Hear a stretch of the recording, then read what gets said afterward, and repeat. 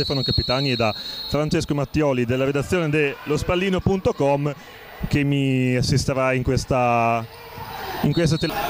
se n'è andato il primo minuto del match con questa azione del KAOS. Duio per KK, cerca uno spazio, inquadra la porta, la parata, mette a sedere Duio, poi ci mette una pezza Vinicius che ruba palla, cerca di alimentare il contropiede del KAOS, vola a terra Duio, KAOS che si lamenta per un fallo, poi Vinicius serve KK, Duio che passa in metà campo, un varco al centro, carica il tiro, conclusione centrale, parata in due tempi da Mammarella. È diventato indispensabile il neoacquisto Duio per il KAOS, infatti non è ancora sceso e la palla passa sempre verso i piedi, lancio per Titon che punisce Mammarella in uscita ma con un diagonale perfetto e preciso, insacca la palla all'angolino basso, il KAOS passa in vantaggio a metà.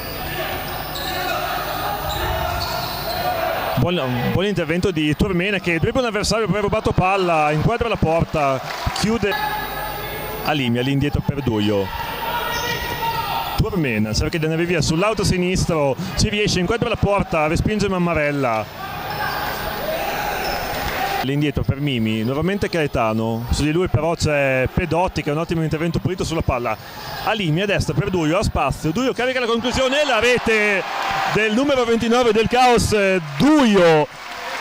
Grandissima rete di Duio e dunque KAOS 2, Acqua e Sapone 0 dopo 9:45 del primo tempo.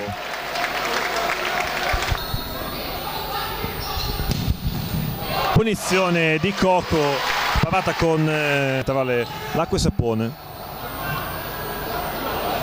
Jonas a spazio, la finta, poi inquadra la porta, perde un po' il tempo il capitano del KAOS. Adesso palla per Vinicius, KK, Duio prova a puntare Jonas col mancino, la respinta di Coscia, Turmena, Duio, Pedotti e KK, varie soluzioni di tiro, sistema la barriera Mammarella, la conclusione di Turmena che colpisce la traversa, poi rimbalza sulla linea, la respinta di KK.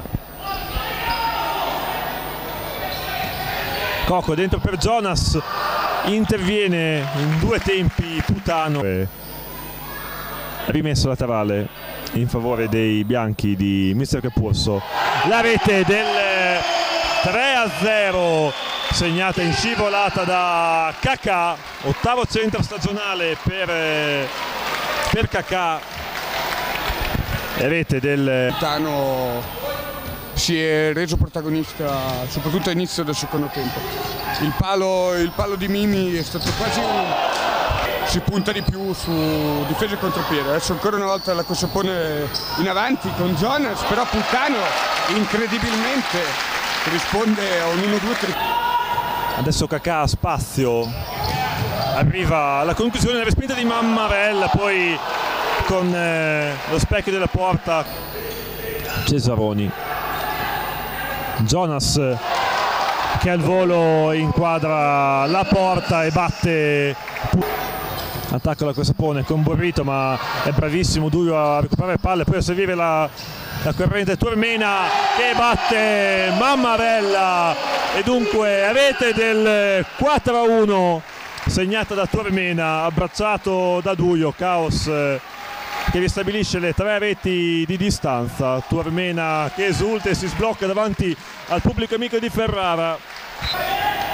Jonas, palla per Schiocchè, Caetano si accentra, spazio, inquadra la porta, qua leggera disattenzione, ha avuto azione dell'Acqua e Sapone. Schiocchè per Murillo, cercava Coco Schmidt, poi arriva la conclusione Schiocchè a cercare Jonas sul palo, la conclusione, la respinta di Putano, si è messo una pezza il portiere, a spazio adesso Caetano che trova Jonas, poi esce molto bene e con questo intervento di Putano direi che si chiude qua il match. Il KAOS che mette le mani sulla vittoria addirittura con la rete del 5-2 di Gio Pedotti che vale la certezza di questo successo, di questi 3 punti, della terza vittoria consecutiva.